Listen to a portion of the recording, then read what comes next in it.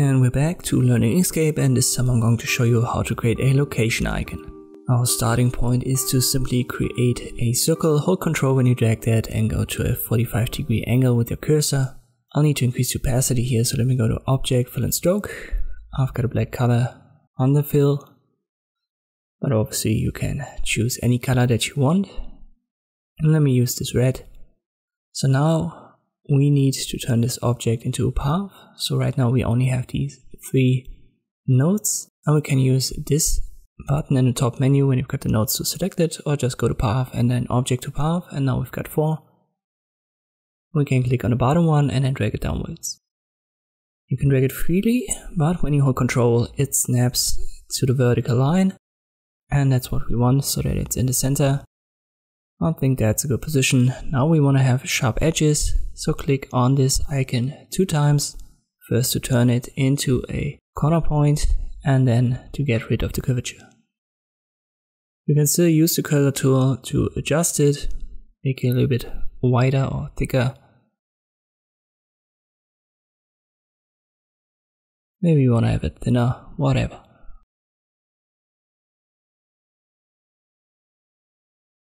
Let's create another circle. Once again, hold Ctrl, 45-degree angle. Let me make that black. And I want to put it to the center of our location. So I shift click on it, both are selected. Then Object, Align and Distribute, last selected, which is the red one, is in the drop down selected. And now I'll align that, but only to the vertical line. Horizontal, we don't need that. Instead, I'll drag it upwards, holding Ctrl. And if we want to resize that, always hold Ctrl and Shift to keep it in the center with the same proportion. It's not a path yet, so select it, Path, Object to Path. Then select both elements, Path and Difference. And now we've got this cutout here. You can see that if I create a background. So that's what we wanted. You can see these location icons sometimes with a drop shadow or a 3D effect. So let me right click on it and duplicate it. And I put that in the background with the top menu. Then we make that black. You can see right now you can't position it that well because snapping is enabled. So turn it off temporarily right here in the top right. And now you can do a better job at repositioning that.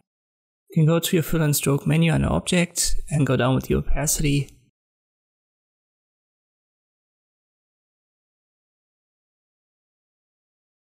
You can also give it the same color as the location icon in the forefront, and then go down with the opacity only for the background.